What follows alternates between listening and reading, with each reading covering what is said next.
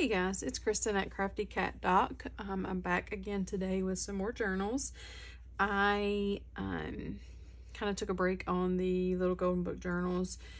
I'm going on a trip in a couple weeks and I needed a travel journal, so I thought, why make just one when I can make four?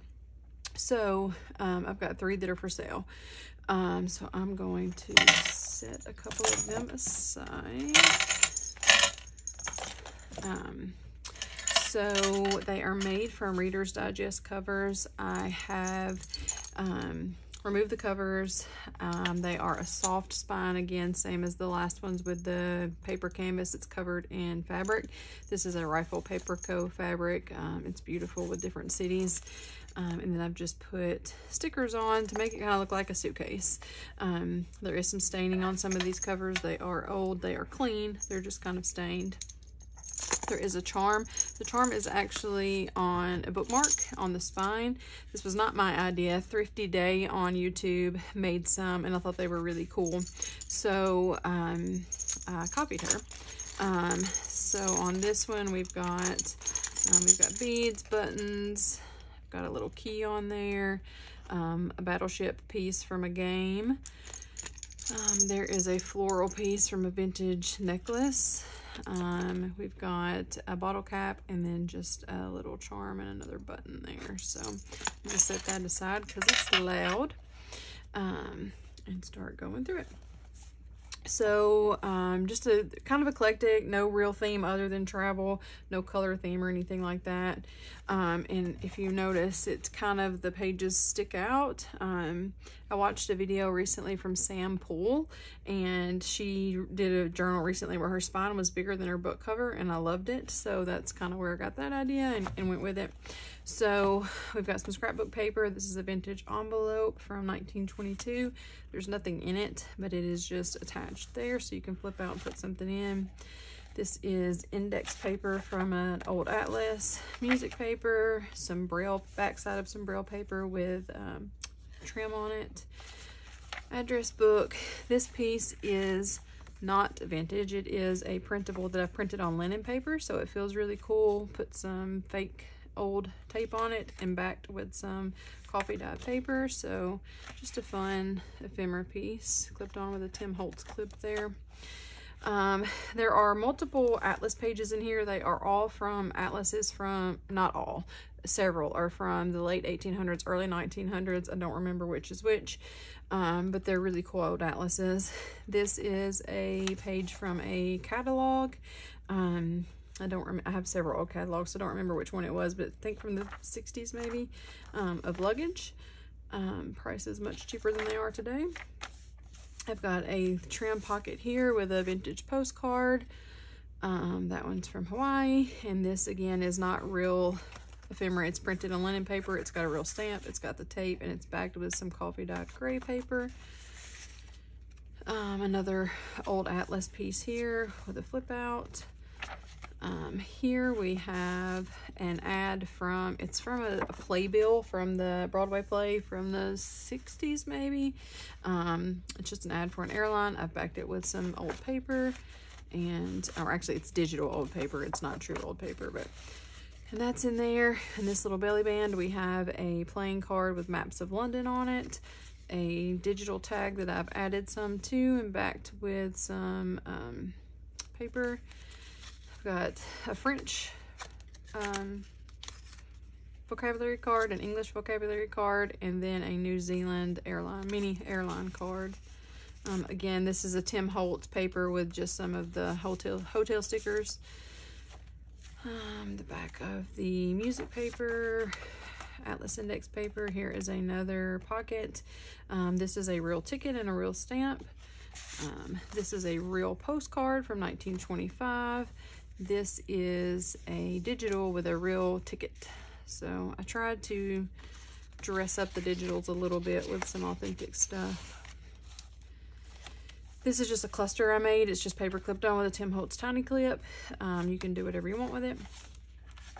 This is not, oh, this is vintage ledger. Lots of vintage ledger in here. This one's written on. They range from the early 1900s to the 60s maybe.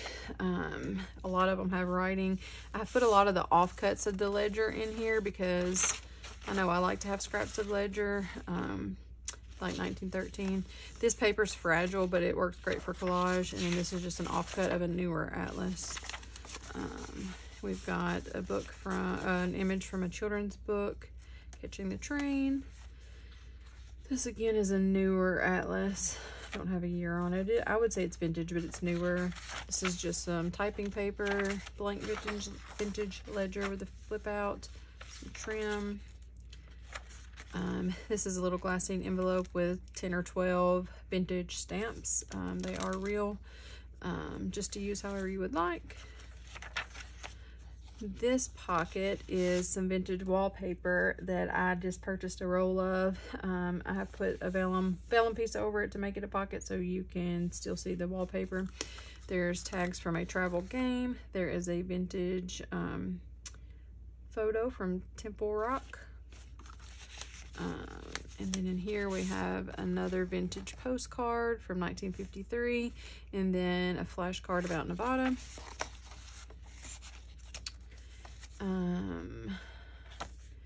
This again is a digital. It's on the linen paper again, and then I have turned it into just a little mini journaling space there, and it is stapled. So every journal is a little bit different. I'm going through this one in more detail. I will go through the other ones a little bit faster, and just like everyone else on videos, I'm having a hard time getting that clipped back on.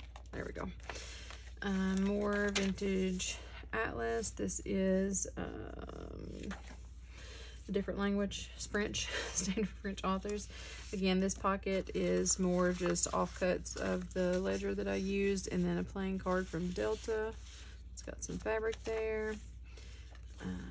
This is another image from a vintage children's book with a flashcard with some fabric on top. This is a digital French invoice letter, something that flips down. You could write on the back, do whatever you want with that. Flips out. More trim on just a white sheet of paper. I think it's typewriter paper too. More of the index pages from the atlas with more offcuts of ledger. This envelope is full of more of these kind of stickers and some tickets. So I have several ticket rolls, so I've included some tickets from each of those, and then I had extras of the stickers that I cut, and there's smaller ones still in there. So I just put all those in there so you can use them however you would like, and have a little decorated envelope. This card was too big to fit in a pocket, so I just decided to make it a little standalone thing. Again, it's just like a country flash card. Made a pocket on the front and just included some tags. Again, these are all digitals that I have added stamps and little tickets to, and they're backed for writing. Again, that just kind of hangs out in there. This is a vintage sheet that I made a little pocket out of with a vintage radio card in there. This is a book on learning Japanese. Scrapbook paper, tiny dictionary page, more ledger, little fabric pocket with, again, a printable piece of ephemera with tape and backed. This is a little card. This is vintage wallpaper as well that I've made a little tag out of. And again, just a little journaling card, digital with real stamp, and it's backed. This flips out, and there is a Real Master with St. Petersburg, Florida on there, so it's actually in the envelope, and that's also a tuck spot behind it. I didn't stick anything back there because I forgot. Here is another side pocket with a belly band. The belly band is an old matchbook that I have put there. This is a genuine vintage ad from a photography book that's backed. Digital tag with a ticket and stamp. And then inside the pocket, another digital tag that's backed, and another ad from the old playbill that's backed to write on. This is not English. I don't know what language that is, but it looks cool. The back of the Japanese paper. This is not a, this is a copy of a photo that I got recently. I just thought it was super cute. I'm not ready to give up the original yet, but I just imagine this little family on vacation. This guy looks like he's having fun. This is a real photo of just some mountains in the distance. This is a vintage train schedule. It's pretty cool. So that will be in all the journals. 1968 it says. And then this is a sheet from a 1917 telephone book from Arkansas. I'm originally from West Tennessee, so I got that at an antique store somewhere there, I would assume. I have attached a vintage slide. These are like souvenir ones. It's just attached with a bracket, so you can take it off if you don't like it there. This is the cover from a map from Europe. I was in Scotland a few years ago and went to a thrift store there and bought a bunch of vintage maps, and I just took the covers off of some similar ones to use as pockets. This is like a souvenir postcard book that I have. Postcards are not in there, but I have filled it with vintage ledger paper. I did not cut those strings. I'll do that real quick. And that just slips in there. And then this is a large lace or trim pocket. This is not vintage, but just again another good size piece of ledger scrap.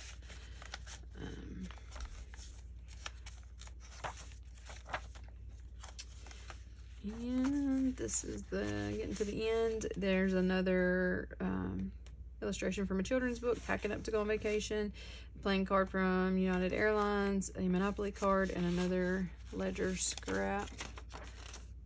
The date's not on that one.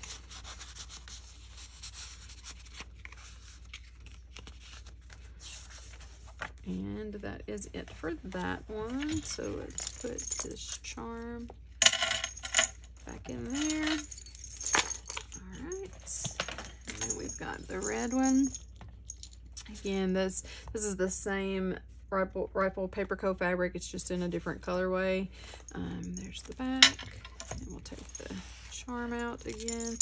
On this one we have the same types of charms. So the bottle cap, a key. I had 4 of these little pendants, so I'll put that on all of them. Some buttons, a little battleship. This one has a different flower and some little just little charms. We'll set that to the side. Look at my video and make sure I'm still in frame. Yes, okay. So again, very similar. Vintage envelope. This one's from 1942. This one has the same stuff, another ad from the Playbill, vintage postcard, digital ephemera. They all have a page from that shopping, from that catalog. It had multiple luggage pages, thankfully, so that worked out. This one has St. Louis Zoological Park as the Viewmaster reel. Let's see. Again, a vintage postcard and digital ephemera that's been touched up. This one actually has the same. I had 2 copies of that story, so it has the same one. This card with the vintage wallpaper tab. It's backed for journaling. This ledger paper was from 1922. This one has another one of those checks that's digital, that's backed for journaling. There's this flip. It's actually got avocado dyed paper on the back. Writing paper.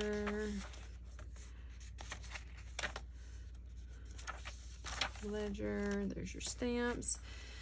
This one has this little, again, this was a digital envelope that I put together and just put a little tiny notebook of ledger paper inside.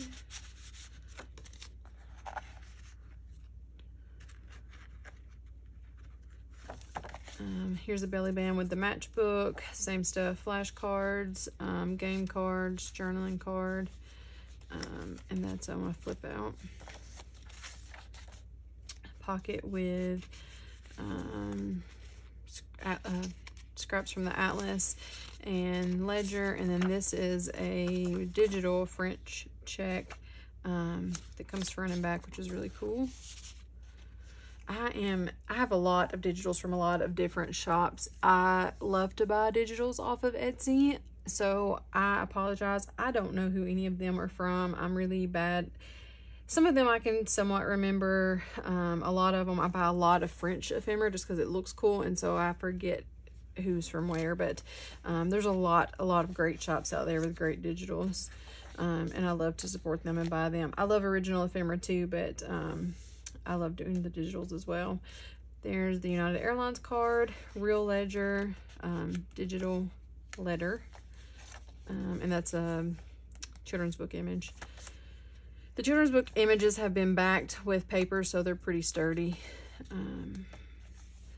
Here's another index page from an atlas. Again, ledger pieces in there, digital ephemera, digital tag that's got some stamps on it. This is a Tracy Fox tag, I know that.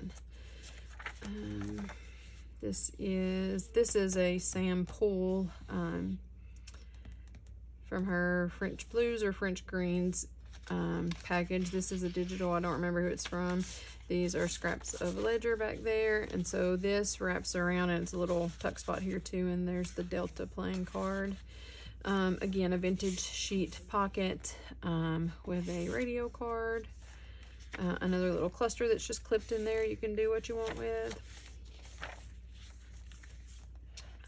This one has a scrap of ledger and then a boat card. Again, this is from a children's book. The children's book images are all original. They have been cut out by me.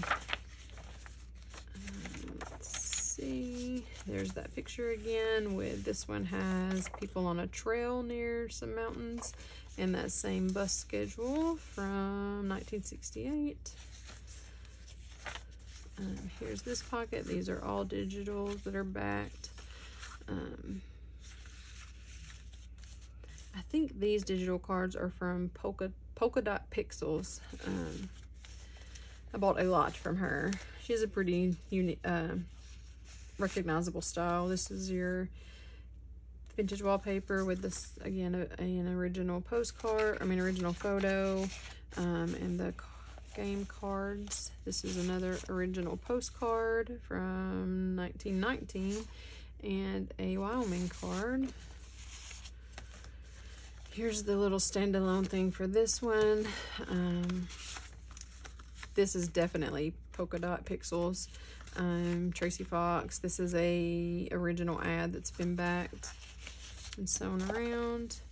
There's your envelope of tickets and more stickers like this. These stickers are just fun to stick randomly on the pages, I think. That's what I plan to do with mine. There's the same postcard folder with the ledger inside and the map front.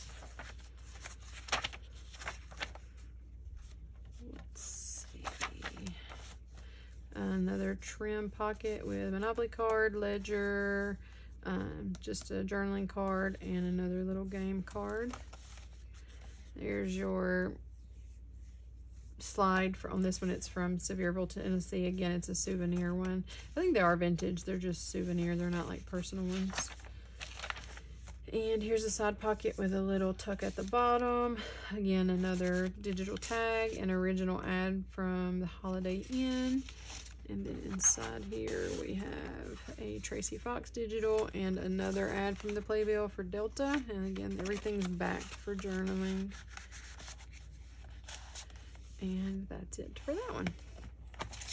Stick your charm back inside. And the last one, so, this one's green. Again, Rifle Paper Co. fabric, but this one is in like a stamp and postal theme. And there's the back. Tag for this one, or charm for this one. Buttons, keys, all of them have a little bell too, just like Hearing It Jingle. We've got the bottle cap and the little battleship button, that same charm, and then this flower from a necklace. That flower is so cute. I really enjoy this. Is the first time making journal charms, and I don't necessarily like them to stay on. I'm going to work on a way to clip them so that they can actually go here, but I really like the bookmark idea too. They look very cute on the shelf with the charm. I don't necessarily want the charm on it when I'm working in it though. So same thing. So this envelope is from 1965. More of the same. This one's got a little bit different map in it. The braille paper with the belly band, and the ad from United Airlines. Again, that. This one has the postcard from Indigo, California. This is another invoice. It's a digital that I've backed, but put a few things on it to make it look more original, and printed on linen paper. That's a good trick. It just looks really cool and feels cool. Some more luggage papers. Another digital. This one again has a postcard and a digital receipt. Again, the tickets on these and the stamps are real, from 1952. They're all from the same, all of them, each pocket had one from the same place, the CBS Radio Playhouse in Hollywood. Here is the pull-out tag. Again, tags and journaling card in there. Cluster that I made that's just clipped in. Lots of ledger, lots of atlas pages. That was kind of my goal on these. There's your little flip down for this one. Again, these are from Sam Poole too. She's got a dusty pink digitals collection. I really like those. Little envelope of stamps. Kids book page with a locomotive tag. There's the little pocket of stickers and tickets. Scraps from the Atlas, Ledger, and the Delta playing card.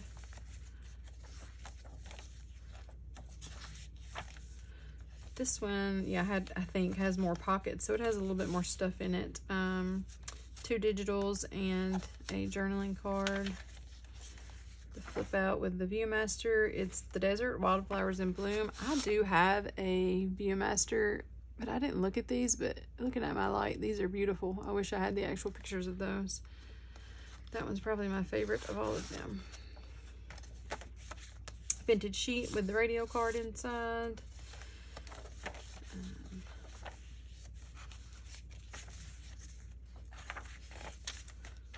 This is children's illustration with the airlines card, top tuck. Yeah, this one is the one with more pockets because I was just sticking stuff in them. More digitals, Tracy Fox. And again, I don't remember who those other digitals are from. Another kids book illustration. I think this little kid is so cute. Tracy Fox tag, another digital Monopoly card. It's a fun little tuck. There's our wallpaper pocket. This looks like a view from an airplane, an old like biplane or something. It looks like that's a really cool picture. And the postcard is very vibrant. I really like this postcard as well. It's from Florida in 1946. There's the envelope with the little ledger booklet in there. This your matchbook is from Golden Gate Hotels. We've got a vintage ad, the vocabulary cards, and the New Zealand card in there. Tracy Fox tag, another ad from the Playbills, another Forbidden Caverns from Sevierville, Tennessee slide. There's your pocket from on this one with the little ledger book inside. Trim pocket with ledger and atlas paper in there. Just typewriter paper. The picture in this one, and again that couple just doing some hiking and exploring, it looks like. And that's it for this one. So I hope you guys like these. I am very excited to work in mine. These may be some of my favorite journals I've ever made, though I feel like I think that about most of them. But I really like these. I think they are super cool. I love, I struggle. I've had these Reader's Digest covers for ages, and I don't know how to use them. I feel like everything's been done, and I don't know. I just kind of am bored with them. And so I really like this take on them. I enjoy these a lot. So I hope you guys like them. I am going to, if you're watching this, they're up on my Etsy shop. So take a look if you're interested. If you have any questions, let me know. And thank you guys for watching. I'll see you next time.